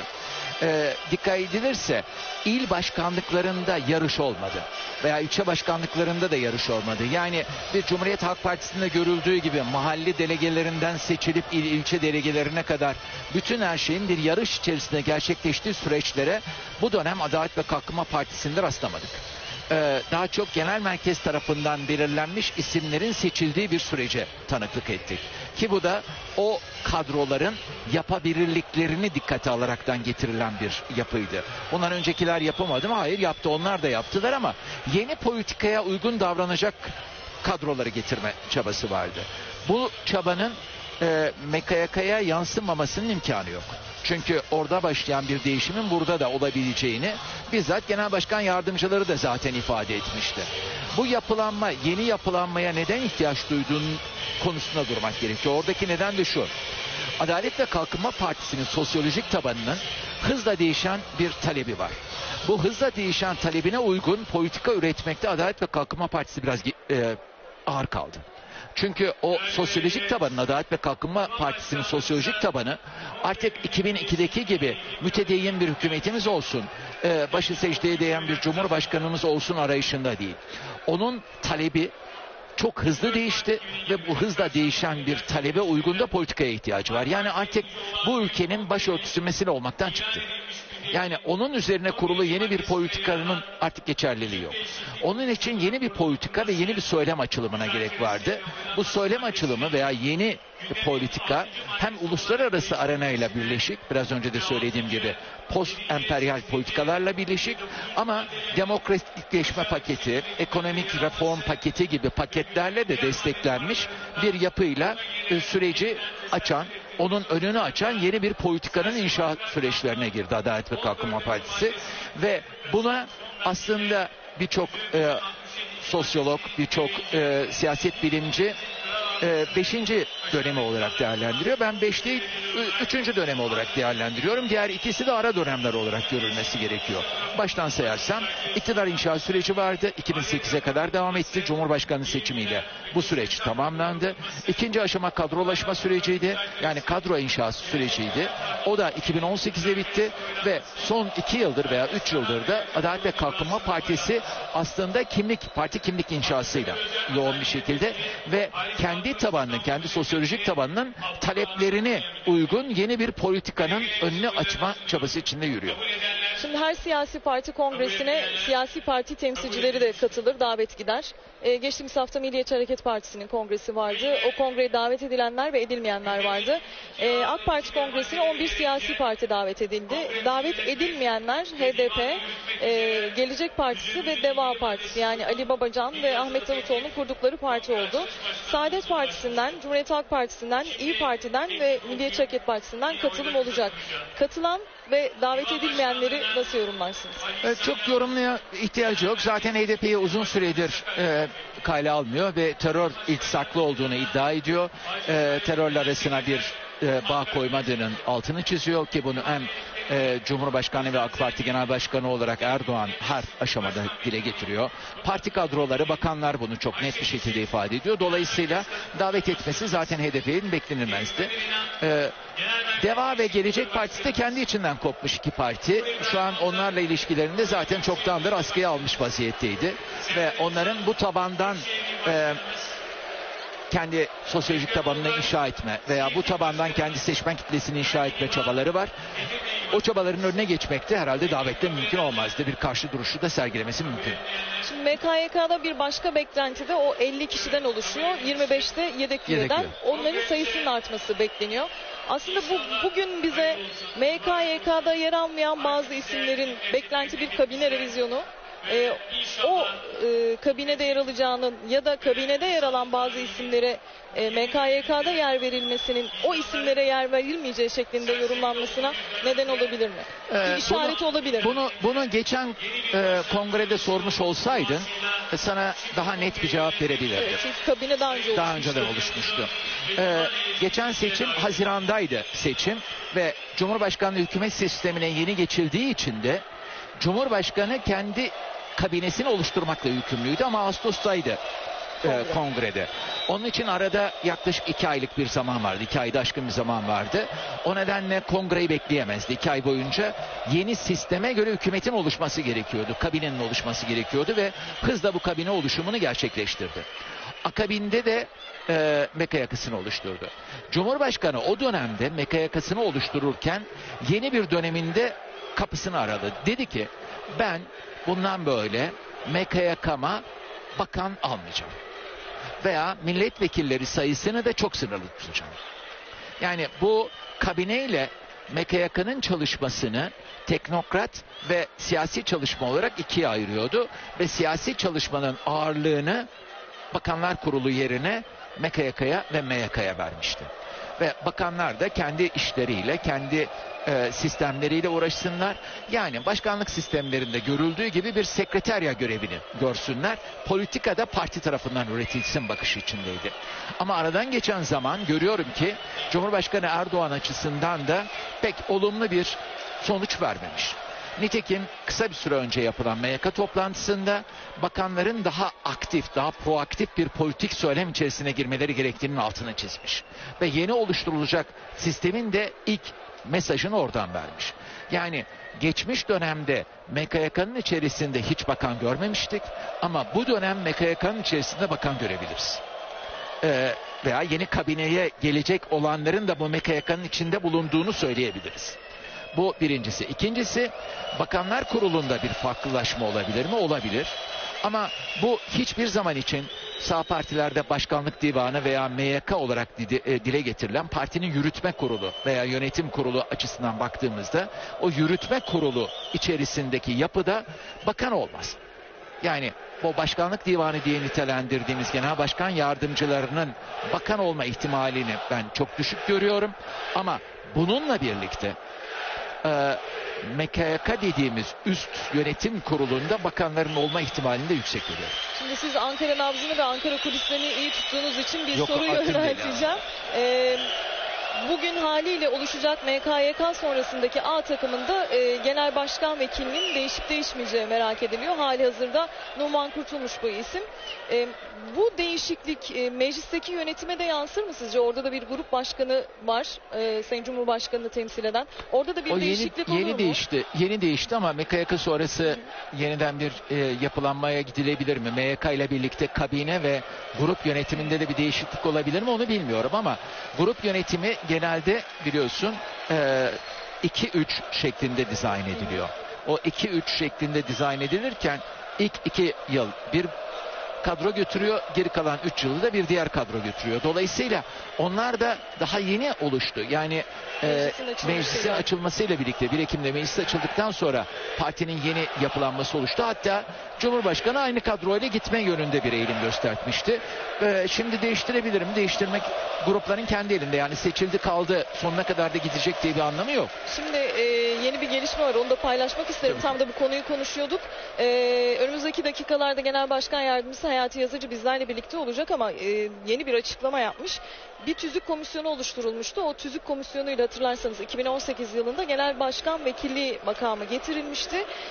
O yeni bir tüzük değişikliğiyle genel başkan vekili sayısının 2'ye çıkarılacağını açıklamış şimdi.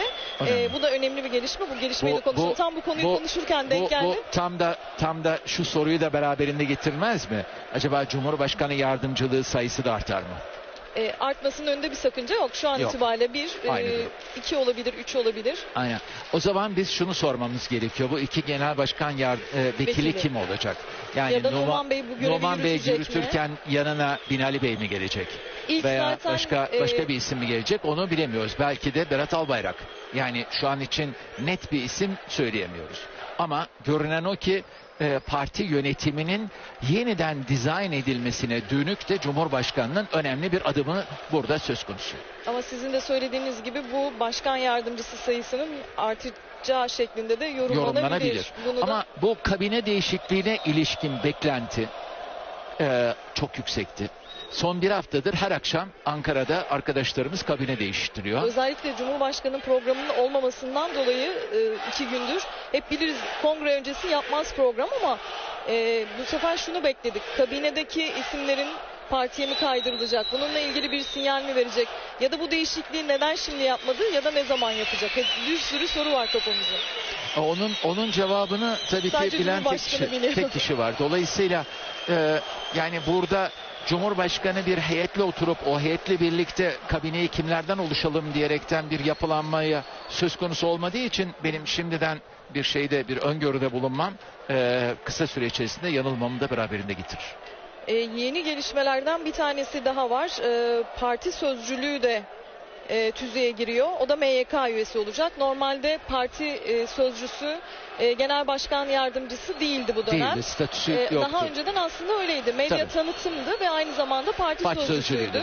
Şimdi parti sözcülüğünde MYK'ya girdiğine dair arkadaşlarımızdan uyarılar var. Dediğimiz gibi Divan Başkanı AK Parti Genel Başkan Yardımcısı, seçim işlerinden sorumlu Genel Başkan Yardımcısı Ali İhsan Yavuz oldu. Yeni gelişmeleri de aktarıyorum bir taraftan. Hem biz bilgilenelim hem de izleyicilerimiz. Parti sözcülüğü tüzüğe giriyor. MYK üyesi olacak parti sözcüsü. MKYK'da da 75 asıl 25 yedek olacak. Yani 100 kişiden oluşacak. Hali hazırda 25 kişi artırıyor. Evet, 25 kişi artırıyor. Bu kabineye de yansır mı acaba? Yansıyabilir çünkü Bakanlar Kurulu'nda da bir ayrışma ihtiyacı olduğunu Cumhurbaşkanı daha önceden de ifade etmişti. Sayın Erdoğan'ın buradaki ifadesi aileyle çalışma iyi gitmiyor. Yani orada o yük ikisini birbirini kaldırmıyor. Çalışma ve Sosyal Güvenlik Bakanlığı'nı onun içerisine ayrılması bekleniyordu. Yine Adalet ve Kalkınma Partisi yöneticilerinin ifade ettiği bir başka bakanlık Çevre ve Şehircilik Bakanlığı'ydı. Onun da ikiye ayrılmasına dönük bir beklenti vardı. Aynen Kültür ve Turizm Bakanlığı'nda olduğu gibi. Dolayısıyla bu bakanlıklarda da farklılaşma, ayrışma söz konusu olabilir. Yani onun ne şekilde gelişeceğini şu an için öngöremiyorum ama bu beklenti yüksek. Bir taraftan da notlara bakıyorum. Sizi de bulmuşken soruları da sormak istiyorum. Şimdi bu geçtiğimiz hafta Milliyetçi Hareket Partisi'nin kurultayında da vardınız. Oradaki kurultaydaki izlenimleriniz, özellikle Sayın Bahçeli'nin Cumhur İttifakı'na yönelik mesajları vardı. AK Parti en üst düzeyde katılımla orada temsil edildi. Bugün burada Cumhurbaşkanı Erdoğan'da özellikle Cumhur İttifakı'na vurgu yapması bekleniyor. Öyle bir beklenti var. Bu noktada Cumhur İttifakı'nın hep Sayın Bahçeli geçici bir birliktelik olmadığına dikkat çekmişti. Cumhurbaşkanı'nın bu noktada ne gibi mesajlar olabilir? Şunu çok net söyleyebiliriz ki veya çok rahatlıkla ifade edebiliriz ki Cumhurbaşkanı'nın en rahat olduğu taraf şu an ittifak konusu. Yani ittifaktan birileri çıkacak mı, birileri girecek mi diye bir şey söz konusu değil. Bizzat ittifakının bileşeninin lideri daha geçen hafta bu salonda Cumhur İttifakı'nın süreceğini, kendi adaylarının da Cumhurbaşkanı Recep Tayyip Erdoğan olacağını 2 yıl önceden ifade etmiş bulunuyor. Dolayısıyla 2 yıl önceden verilmiş bir net destek var, bir açık destek var. Bu açık desteğin daha ilerisinde Cumhur İttifakı'nın sürmesine dönük bir irade var. Dolayısıyla orada bir problemle karşılaşmasının imkanı yok. Şu olabilir mi? Cumhur İttifakı'nın kadrosu genişletilebilir mi? Veya Cumhur İttifakı bileşenlerinde bir genişleme olabilir mi? Buna yönelik bir uğraşının olduğunu da görüyoruz. Saadet Partisi'nin bu kadro içerisine katılması, yani ittifak içerisinde yer bulunması yönünde bir beklenti var. Saadet Partisi'nin kendi iç çekişmelerinden yola çıkaraktan orada Oğuzhan Asiltürk'ün parti yönetimiyle ayrışmasını dikkate çekerekten madem parti yönetimi gelmiyor o zaman tabanı çekelim arayışı var. İşte bu İstanbul Sözleşmesi'nin geri çekilmesinin ona dönük bir mesaj olduğuna ilişkin bazı iddialar söz konusu. Bütün bunlara baktığımızda aslında geneline baktığımızda şunu çok net bir şekilde söyleyebiliriz ki Cumhur İttifakı da kendi bileşenlerini artırmak için elinden gelen çabayı gösteriyor. Yayınımıza katıldığınız için teşekkür ederiz. Ciner Medya Grubu Ankara temsilcisi Muharrem Sarıkaya ile AK Parti partinin 7. olağan kongresini değerlendirdik. Tam o değerlendirme yaparken sıcak bir gelişme de yaşandı. O sıcak gelişme neydi? AK Parti'de hali hazırda bir genel başkan vekili var. O genel başkan vekili sayısı 2'ye çıkacak. Dolayısıyla bu kabineye yansır mı yansımaz mı? O da merak ediliyor elbette Ebru Baki. Çimen Çetin, sizi dinledik. Tabii ki hem verilecek mesajlar senin de altını çizdiğin gibi, Muharrem Sarıkaya'nın da aktardığı gibi önemli. Çünkü Cuma'dan bu yana Cumhurbaşkanı Erdoğan'ın bir konuşması, bir açıklaması olmadı. Kongre salonu, Ankara Spor Salonu günlerdir kongre için hazırlanıyor. Dolu. Dışarısında oldukça kalabalık olduğunu anlıyoruz. Verilecek mesajlar önemli ama hem parti yönetiminde MKY'de hem de MKYK'da değişimler olacak, söyleyemedim. Dolayısıyla sayı artacak ve Çimen'in altına çizdiği AK Parti, Hayati Yazıcı'nın söylediği genel başkan vekili sayısı 2'ye çıkacak. Numan Kurtulmuş'un yanına bir isim mi olacak? Vallahi Yoksa... Çimen daha iyi bilir ama sanki Binali Bey gibi geldi bana bu 2'ye çıkması rakamı. Onun işareti gibi geldi ama bakalım. Metehan'ın yorumu öyle Çimen. Belki de şunu hatırlatmakta fayda var. Genel başkan vekili makamı zaten Binali Yıldırım için getirilmişti. Cumhurbaşkanı o dönemde partinin başında değildi. Cumhurbaşkanı olarak Cumhurbaşkanlığı hükümet sisteminin başındaki isimdi. O zaman partili Cumhurbaşkanlığı sistemi tam olarak hayata geçmediği için de AK Parti Genel Başkan Vekili olarak getirilmişti. Son başbakan Binali Yıldırım. Dolayısıyla Binali Yıldırım'ın o iki isimden birisi olması çok da sürpriz olmayacak gibi. Bütün bu değişimler yine çok doğru bir soru Çimen Çetin'den. Cumhurbaşkanı yardımcılığında acaba sayı artabilir mi? Tek isim Fuat Oktay, o sayı artabilir mi? Dolayısıyla kabinede bakanlıkların bölünmesi, sayının artması söz konusu olur mu? Kabinede bir değişim olacaksa bu ne zaman açıklanacak? Gibi sorular, piyasaların da çok yakından takip ettiği sorular. Evet, tabii çok kritik isimlerle ilgili beklentiler var ne olacağına dair. Evet, gerçekten bunları bilen şu an tek isim herhalde Sayın Cumhurbaşkanı. Özel kalemi o çok da yayılmaz. Bugün mü açıklanır mesela kabine revizyonu? Şimdi tabii demin Çimen de söyledi. Bu bakanların işte parti yönetiminde görev almaları, kurullarda görev almaları ile ilgili o kaydırmaların ayarlanmaları da olur. Aslında ilk planlamalar mesela benim kulağıma geldiğinde, hatta önde yerleri de ayrılıyor onların.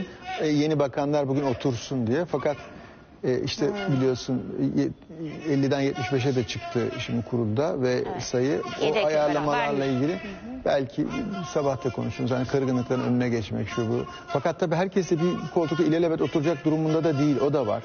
Öyle bir şey de oluyor mesela.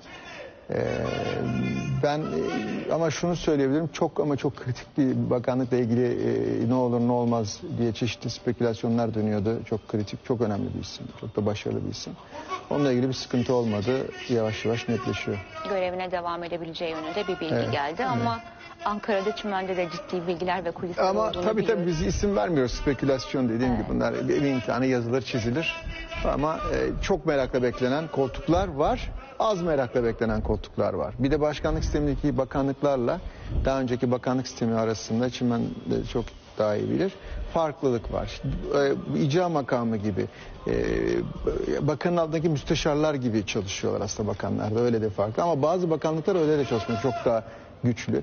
İcracı bakanlıklar vardır Ebru Ankara'da, bir de ricacı bakanlıklar vardır. Tabii bu ifade çok kullanılır. Dün çok ilginç bir şey söyleyeyim. Ben akşam, yani bugün kongrede çok kritik isimlerden biriyle konuştum. Bizim de önümüzdeki dönemde yapacaklarımızdan bir tanesi de dedi, AK Parti içindeki AKP'lilerle mücadele etmek ve partiyi AK Parti mantığından AKP içine çekmeye çalışan kafaları da temizlemek dedi. Çok ilgimi çekti. Yani AK Parti içindeki AKP'liler ifadesi çok dikkat çekiciydi. Bugün onunla ilgili de yansımalar olabilir. Çünkü eski o başarılı, daha rahat hareket edilen AK Parti'nin içinde daha sonra giren bazı isimler çok ileride geldi ama eskiler arasında rahatsızlık yaratıyor. Yine özellikle vurguladığınız iyi oldu. Çimen hatırlattı. AK Parti Genel Başkan Vekilliği zaten Binali Yıldırım için oluşturulmuştu. 2'ye çıkartıldı AK Parti Genel Başkan Vekilliği. Numan Kurtulmuş'un yanında bir isim olabilir mi? Binali Yıldırım Çimen'de geçmişe dönük o hatırlatmayı yaptı. Tabii gelen kulisleri ve beklentileri konuşuyoruz. Yorum yapmanın çok kolay olmadığını farkındayım ama kabine revizyonu ne zaman açıklanır gibi eğer olacaksa bir soru da var. Bugün mü bekliyorsunuz? Bu hafta içinde mi? Yarın mı? Cuma mı? O konuda bir netleşme yok herhalde Çimen ama senin beklentin iyi haberciler duymalı. Ebru Baki, şimdi bugün saat 17'de MKYK toplantısı var. O MKYK toplantısının ardından Cumhurbaşkanı Erdoğan A takımını belirleyecek. Yani önce partideki A takımını belirleyecek. Dolayısıyla en geç Cuma gününe kadar Cumhurbaşkanı Erdoğan'ın kabine revizyonunu yapmasını bekliyoruz. Aslında geçtiğimiz hafta Cuma günü en son konuşmayı yaptı. Pazartesi İstanbul'dan Ankara'ya geldi. 2 gündür de hiçbir konuşması yok. Akşam saatleri itibariyle aslında dün MKYK üyeleriyle bir veda yapmasını bekliyorduk. O veda gerçekleşmedi. Dolayısıyla aslında beklenti önce partideki işlemlerini yapması. Yani partide önce en yetkili karar alma organı olan Merkez Karar ve Yürütme Kurulu'nu belirlemesi, ardından MYK'sını belirlemesi, en geç de Cuma gününe kadar Cumhurbaşkanı Erdoğan'ın kabineye girecek yeni isimleri açıklamasını bekliyoruz. Şu ana kadar en sıcak gelişme, en yeni gelişmeyi AK Parti Genel Başkan Yardımcısı Hayati Yazıcı duyurdu. Toparlamak gerekirse Kongrede yapılacak tüzük değişikliğiyle genel başkan vekili sayısının 2'ye çıkarılacağını bildirdi. O açıklamayı zaten gelir gelmez Çimençetin aktardı. Dolayısıyla şu anda AK Parti Genel Başkan Vekili Numan Kurtulmuş, yanında bir isim mi gelir? Dolayısıyla orada bir değişim mi olur? Zaten Merkez Karar Yönetim Kurulu değişecek. Orada sayı artıyor. Gençlere ve kadınlara ciddi bir kota ayrılacağını anlıyoruz. Eski bakanlar ve siyasetten bildiğimiz isimlerin arkadaşlarımız aktarıyor. Yine Merkez Karar Yönetim Kurulu'na, MKYK'ya geleceği öngörülüyor. Ona paralel bir kabine revizyonu. Bu değişiklik Cumhurbaşkanlığı yardımcılığına yansır mı? Bu konuşuluyor ama en önemlisi Cumhurbaşkanı Erdoğan'ın 2-3 gündür hiçbir açıklama yapmaması. Cuma günü önemli değişimler ve kararlar açıkladıktan sonra hem bugün vereceği mesajlar, 2023'e doğru yol haritası ve manifesto niteliğindeki açıklamaları çok kritik olacak. Piyasaların, ekonomi çevrelerinde gözü bu açıklamada. Uluslararası piyasalarda dolar yükselince parite etkisini de yedik biz. 8 lira seviyesine dolar kuru. Dolayısıyla buradaki mesajlarda değişimler de piyasalar tarafından çok yakından takip ediliyor. Ekonomi çevreleri tarafından da çok yakından takip ediliyor. Bakanlıkların bölünmesi, sayısının arttırılması beklentiler dahilinde konuşuluyor. Dün de Mahir Ünal, Cumhurbaşkanı Erdoğan bir değerlendirme yapacaktır kabine revizyonu noktasında, kabine değişimi noktasında dedi. Dolayısıyla bu değişimin olabileceği beklentisi çok daha güçlendi. Hatta kesinleşti kimi çevrelerce. Evet, yani evet, bölünme bazı bakanlıklarda gerekiyor. Şimdi Tarım Orman Köy İşleri korkunç, aslında büyük bir coğrafyada. Tarım Orman Bakanlığı. Çok köy işleri de onlarda Ebru, eski Kültür Turizm Bakanlığı gibi. Kültür Turizm Bakanlığı var, Aile Sosyal Planlamalar. O kadar geniş kapsamlı isimler var ki o Tarım Orman Köy İşleri içinde yok ama aslında köy işleri de var. Yol, her şeyleri onlara bağlı. Çok geniş bir coğrafya, çok zorlu bir sistematikten bahsediyorsun. Bunlar olabilir mantıken. Fakat yine başkanlık sistemi mesela başladığı zaman sıkıntılardan bir tanesi, millet elinde belgeyle geldiği zaman bakanlıkta işlem için başvuruya nereye gideceğini bilmiyordu. Çünkü ne müsteşarlık kalmış, ne müsteşar yardımcı, ne ilgili başkan. Bu arada Cumhurbaşkanı Erdoğan birazdan kongreye girecek. Ankara Spor Salonu'na giriş yapacak. Onunla ilgili de bir şey söyleyeyim. Evet. Sayın Cumhurbaşkanı'nın belli aralıklarla açıklama yapması açıklamaların ağırlığını da arttırıyor zaten. Şimdi 3 günden beri açıklama yapmayınca bugünkü açıklama çok daha önemli hale geliyor. Zaten dün konuşsaydı, önceki gün konuşsaydı şu an giriş yapıyor. Evet.